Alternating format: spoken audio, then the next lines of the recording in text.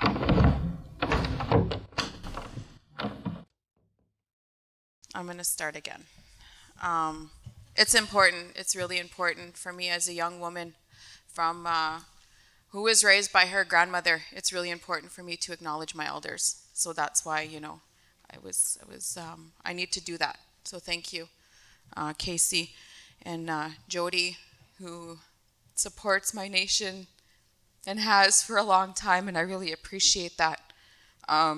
When we talk about solidarity, it's actions like that living by it. So, miyasin punhapitigay kakio. Good afternoon to everyone. Danse, otse osquatame, behtagwe, guwo, squatame, with the. So, hello from the doorway in to the doorway out. And yeah, Crystal Lameman. Amiskasage kan nihio, biagos kan ostesimel, oyosiwin nugotasik. I'm Crystal Lameman, Beaver Lake Cree Nation, Treaty Number 6. Natatamanan yeniwak of this territory. I'm thankful for the original people of this territory. First of all, I want to acknowledge that we're here, and we're here together, looking beyond the confines of race, color, and creed. We're involved in a revolution, shifting and moving. This is a room full of change makers, and it's the pieces of a perfect solidarity puzzle. So I just wanted to acknowledge that, you know, everybody that came here, and I think is here in general in New York, you know, and those that are back home too, you made the commitment collectively. So thank you to all of you. So again, you know, I come here from Treaty 6 in what is also now known as northeastern Alberta, ground zero of tar sands, where on May 20th, 2013, the first of 4 spills was discovered within the traditional hunting territory of the Beaver Lake Cree Nation and Treaty 6, a territory that is home to 50 First Nations. 4 spills that have killed over 200 birds, small animals, and amphibians, and to date, over 1.5 million liters of bitumen emulsion has seeped to the surface and has been contaminating groundwater that we all depend on. And to date, 16 months after the discovery, the investigation continues, whilst we continue to face issues surrounding this underground blowout, yet the government continues to approve re-steaming and extraction permits. And this isn't a pipeline spill, it's not containable, and it's unstoppable. And there you have it. A small glimpse into ground zero of steam-assisted gravity drainage, SAGD, tar sands destruction on our homelands, where 84% of our traditional hunting territory has been leased out to big oil. And we did not consent. Thus, the Canadian government has not followed Canadian and international legal requirements to consult our nation, just as that has not been done here and everywhere else where our people are. And moreover, Canada has not achieved the minimum international standard of free, prior, and informed consent. Consultation, and more importantly, free, prior, and informed consent, which must be defined by us. Such processes must not be prescribed by the brass hands who are making willfully ignorant decisions with real-life consequence. And Article 32 of the United Nations Declaration on the Rights of Indigenous Peoples states that Indigenous peoples have the right to determine and develop priorities and strategies for the development or use of their lands or territories and other resources.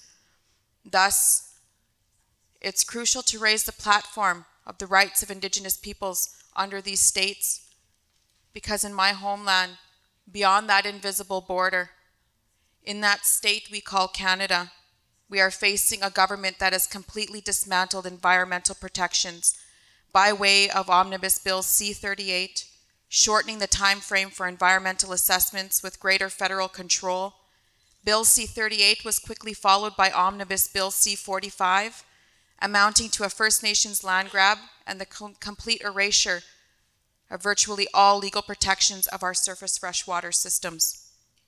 And this was followed by Bill S-8, which the federal government supposedly enacted to provide safe drinking water for the First Peoples of Canada.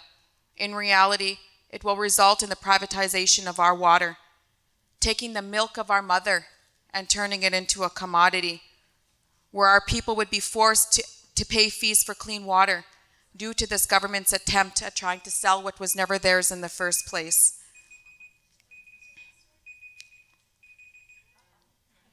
And I fear that the stories of our old people skimming the top of the water and drinking are going to become just that, stories. Stories that my children and our future generations can only hear of and never experience. So here we are, economic hostages on our own homelands, involved in a direct exploitation of natural resources all over this Turtle Island, all over on a global level. And it's time to stand up and say, we will no longer allow industry and corporations by way of these governments to force us into submission by way of these legislative changes, making us beggars, hands out, whilst they covet our air and our water, playing environmental roulette with our lives. These basic human rights do not belong to them. They cannot be owned because they do not belong to us. They belong to our one true mother, and it's a gift she's bestowed on us as living beings. And it's with those reminders that with a mere shrug of her shoulder, she will shake us from her and she'll go on living, whilst we fall into the ashes of a climate war that we lost. And these projects are not only ecological and environmental risks, but they're also stupid risks, really stupid ideas. And many of us,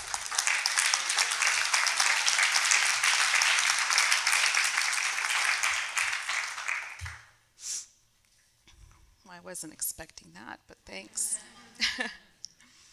So we must commit to consolidating our efforts and stand strong in the opposition of the agreements forged without our knowledge, participation, and consent.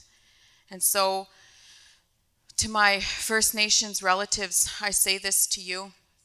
We must take okay. I really don't like that. I think that's the hard part. A lot of the times, we go into these spaces and we have real issues that we need to talk about because back home people are dying. We're dying of cancer. We're suffering from respiratory illnesses, but we're put in these spaces and told, you have such and such a time to talk about the lives that are being lost and the issues that you're dealing with. And I don't know why. That's the first time I've ever said that, but I just needed to say that.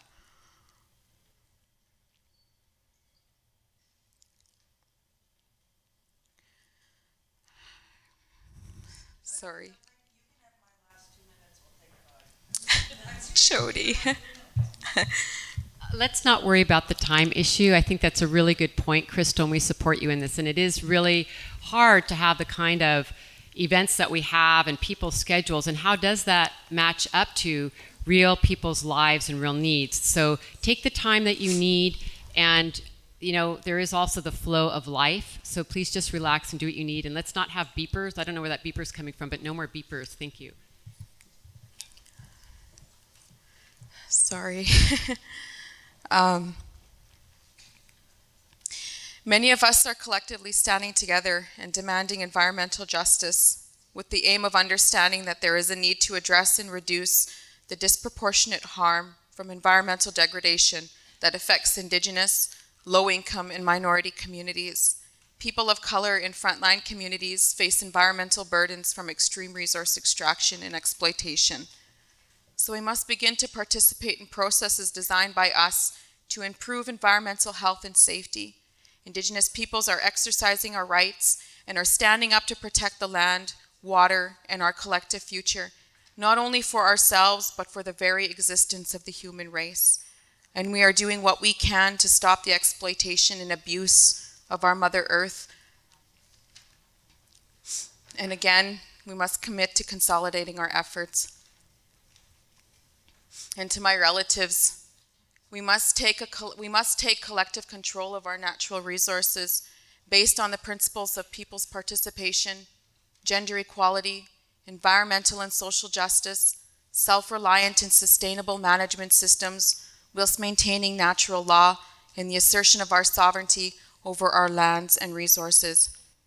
And so the Beaver Lake Cree is doing that by way of a litigation that's currently engaged in a landmark constitutional treaty rights challenge based on Treaty 6 of 1876, which states that we have the inherent right to hunt, fish, and trap for all time.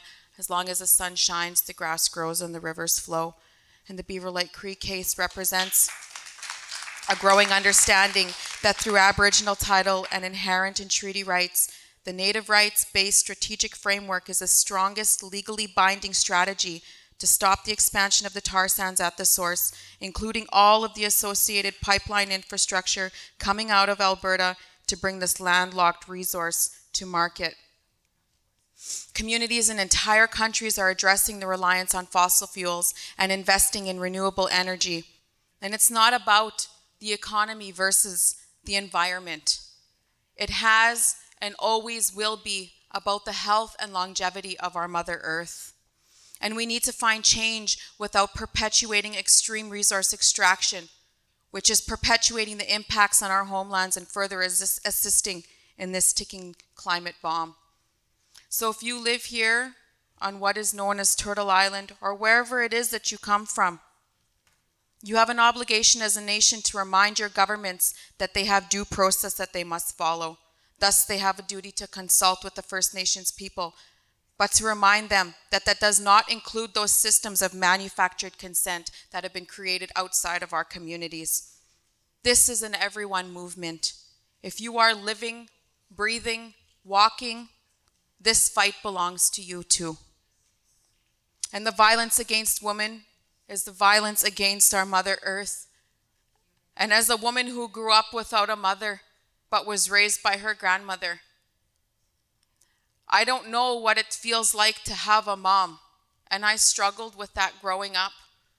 And I had an uncle who came to me and said, "Ntans, my daughter, as long as you have our one true mother, you will always have a mom." So I'm going to leave you with this, and it comes from the Lakota people. Honor those who came before us, meeting the needs of the present generations, not compromising the future so that the coming generations are able to meet their own needs and guide our vision and renew each cycle of life. And that's important to me because I'm a mom. I have 2 small children. And finally, I had to say this because I knew I was sitting with Casey, and knowing where she comes from and the long line of warriors. So I'm going to leave everyone with this. As an Indigenous woman of Turtle Island, we are here and we are not going anywhere. Eksamaga, Tataminan, all my relations.